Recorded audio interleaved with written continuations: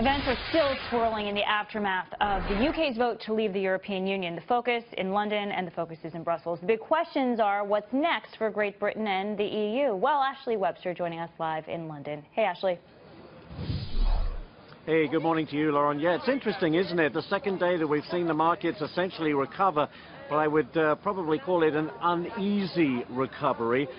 We know for sure that many questions need to be answered with regard to the UK's role in Europe from this point forward. I think the markets themselves are hoping that the UK will get access to that giant single market that is the European Union, the biggest market in the world. So the question being is, what will the UK have to give up in order to get access to that market? The UK does not want free movement, which is a requirement across borders.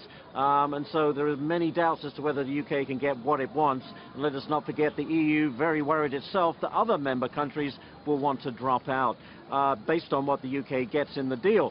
Last night, big protest was held, began at Trafalgar Square in the center of the city and then marched on down to Parliament. It was initially cancelled, but people showed up anyway. I would say in excess of 1,000, maybe 1,500 people, all pro-EU demonstrators, very upset. There was all sorts of signs up there, most of which I cannot describe to you because they're not fit for television. But there were things like, you know, leaders, not liars, lots of pictures of Boris Johnson and Nigel Farage taking a lot of their anger, and there were lawmakers who came out and said, we will not give up the fight. We are European. But the chances, guys, of a second referendum, even though people keep talking about it, are very slim indeed. And Scotland, too, continues to say, hey, England dragged us into this. We don't want any part of it. We want to stay in the EU. But I think all of those arguments are going to go nowhere. And more importantly, who is going to lead the political parties here? That's the bigger issue as we stand. Back to you. Right, Ashley. And, you know, what are some options for Great Britain at this point? Is there a deal that they can work out? I mean, the message the EU is sending is there's no free lunch. And there's also NAFTA. There's a lot of talk about NAFTA, too. Well, that's very true. I mean, I guess anything is up for debate.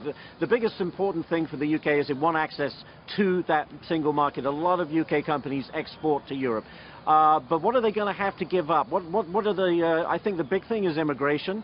They do not want free movement in this country. They want the ability to control the borders more. But I don't think if they take that tact that they're going to be able to get that access to the market.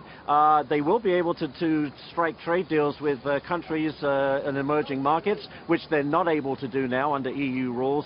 But you know what? It's in the devil's in the details, and not until we know what those details are will we get a better sense of where this economy and how is it going to function in the world outside of the European Union. So many questions remain. Ashley, thank you.